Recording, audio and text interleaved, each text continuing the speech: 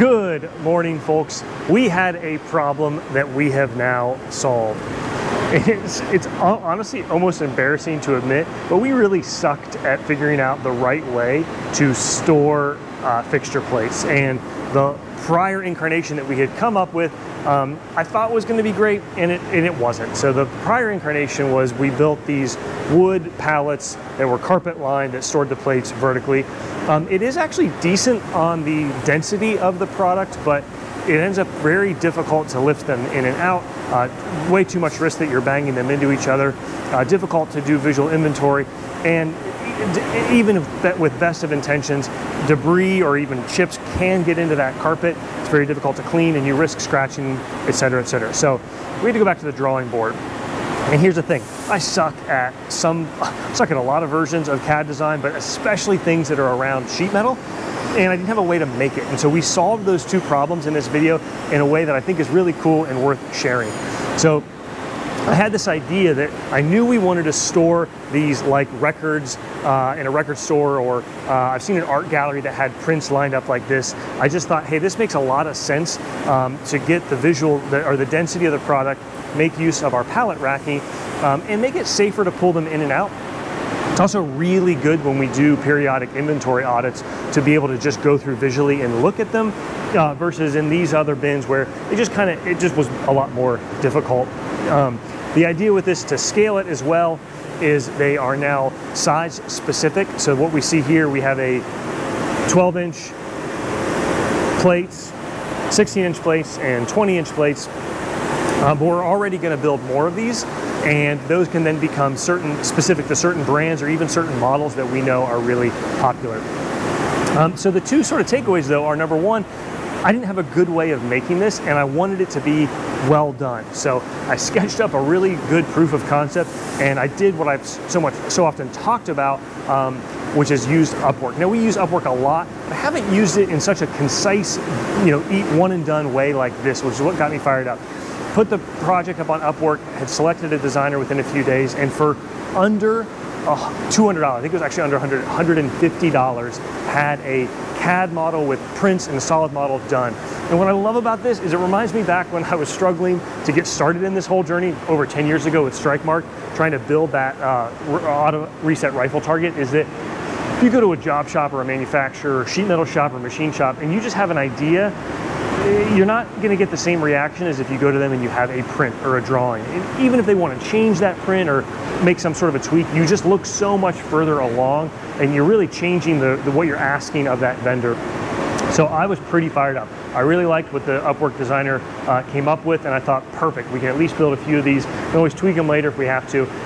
But then I hit problem number two, which is that I had planned on calling a pretty good local area friend to fab these up, plasma or laser them, and then they've got a press brake. They're a sheet metal fab shop. I just thought, hey, this is a easy slam dunk for them, and we've done each other some favors over the years.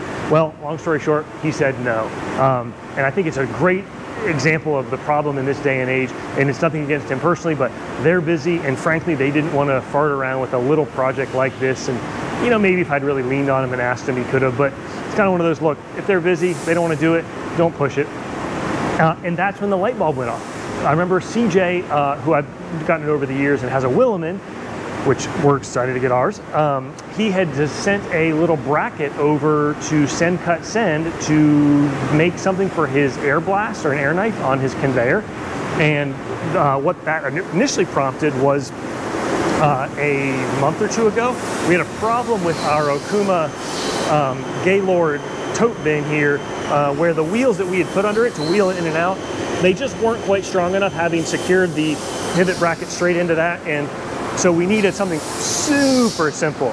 And side note, this kind of upset me to have to send this out as the bootstrap entrepreneur, but I realized, what are we doing? Like, for me to buy some 1/4-inch plate steel and cut it out or saw it out or whatever, machine it out and then drill holes in it, just send these out. So we sent them out.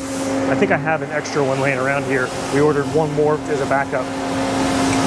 I mean, this is so simple work, and they work great. So when I needed these brackets made and my buddy told me, sorry, I can't do them, I just thought, wait a minute here, I wonder if sendcutsend can do these. And we had uploaded them, checked to see can they do press brake stuff, and they can. And I'll tell you, it actually worked great. I kind of see why this model works. We're not sheet metal experts. I don't want to build a relationship with a vendor, start cold calling people, taking up that time. I just wanted something uploaded, done, and sent to me. So we then ordered some HDPE from Alro, who we buy a lot of plastics and other material from. We picked up some 1-inch tubing. We just cut it, welded it together real quick, and then we put these, actually attached the HDPE sheets to the frame because that kept them from warping. We did one the other way and it warped quite a bit, which wasn't an issue.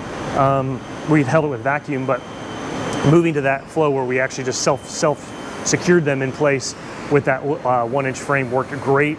And they are a huge win. Everybody here already loves them. And what's great is that they're actually fairly easy to move in and out. You know, one person can lift the smaller plates, 2 people can come over safely for the larger plates. We've got a visual inventory. These barcodes all tie into our ERP system, Lex, and it's really a nice improvement over the system that we used to use, which we're gonna still use for now until we can sort of phase it out of having these carpet lined bins. And these are gonna make better use of vertical space, so we can add more storage rack spaces to them. You know, I had thought about putting forklift compatible things below them, and we could easily lift them up with some 2x4s or steel things, but we just don't need to. We don't plan on relocating these, and I don't really want to take up the space, but it is something I'm guessing somebody will say, so I wanted to mention that we did think of that. But it's a real win.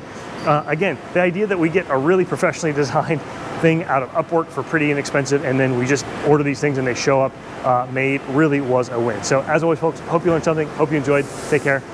See you soon.